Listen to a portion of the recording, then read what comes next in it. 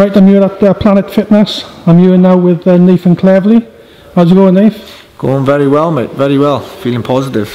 Just under 3 weeks to go. How's training and stuff been going? Yeah, training's gone well. We're 3 weeks away from fight now. Well, 2.5 weeks now, as we speak. It's gone well. You know, I've had a long training camp for this, and I've had to. You know, biggest fight of my life, you could say. So it's gone really good. I'm happy. I'm in a good place. Feeling good. Ready. I'm ready. Yeah. You both seem to hate each other a lot, Nath. Is this just for ticket sales or is this the real thing? No, we dislike each other a lot. You know, he hates me. He wants to punch my head in. He absolutely wants to hurt me bad. It's just a shame he can't, because I'm going to stop him. I'm going to stop him from hurting me. I've prepared well. And he does. He hates me. You know, he's still bitter from the first fight, because obviously I won the first fight in Liverpool. I was 24 years of age, going into his hometown. I won the fight. He's still bitter from that. He's bitter from that, and the fact that I was the main light heavyweight under Frank Warren at the time. He hates that. Before the build-up of the first fight, he seemed to hate you then.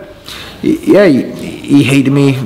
He's hated me all the way along, you could say. You know, because I was always in his way. I was his big rival. You know, I had the titles that he wanted. I was the #1 light heavyweight in the Frank Warren stable, and he wanted that position. So he hated me for that. You know, because that's the type of person he is. You know, and I dislike him. I just dislike him. I just hate the way he looks. I hate the way he sounds, the way he talks, the way he mouths off. I just dislike a lot about that guy, and we're going to settle the score on the 22nd of November. Can you take anything from the first fight going into this fight? The first fight, can I take anything? Well, apparently he's become this big, massive puncher now. He's a cruiserweight. You know, in the first fight there was no problem. You know, he caught me clean in that fight, and there was no impact. So from his reputation and the way people are making out now, he's King Kong punch in the cruiserweight division.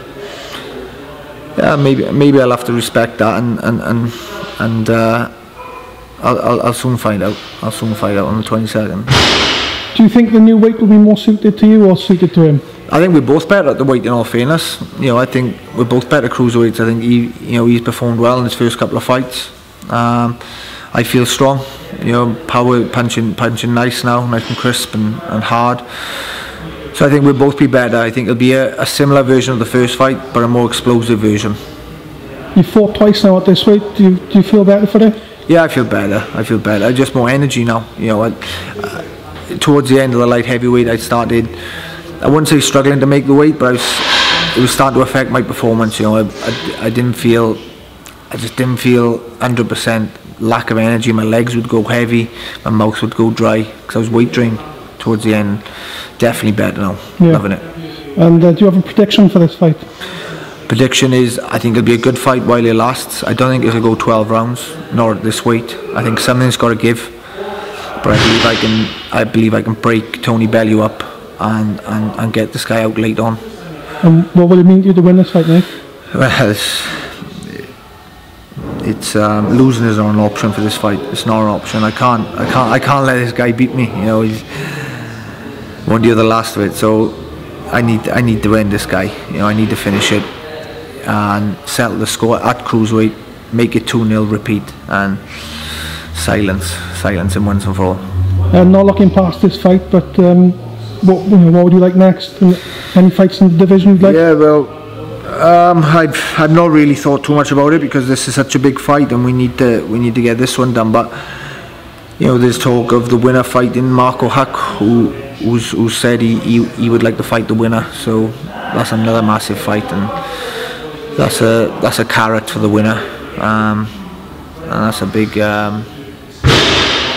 know, it's a big thing. It's a massive thing to fight for the world title. You know, so big reward made for the winner. Yeah. And before we go, have you got any final words, Nath? Final words to the fight fans, probably. I got a few words to the fight fans. For those intrigued on the fight, tune in on fight night.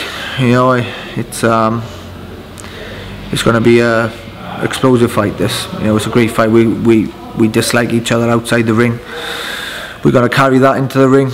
It's going to be a fiery fight, and a lot of emotions going to be on the line.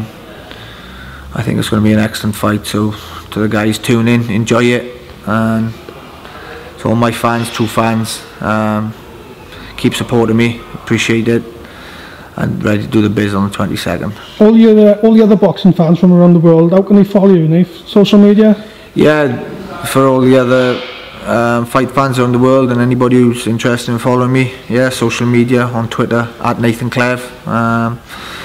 My Facebook is too busy now at the moment. I can't add any more friends on that. Have you got a like page on there? Yeah, I've got a like page on Facebook. So Facebook, Twitter. Twitter's the main one now. Yeah. Right then, Nath, I appreciate you taking time out to talk to me. Cheers, buddy. Wish you all the best, fight night, and we'll catch up with you soon. Thank you.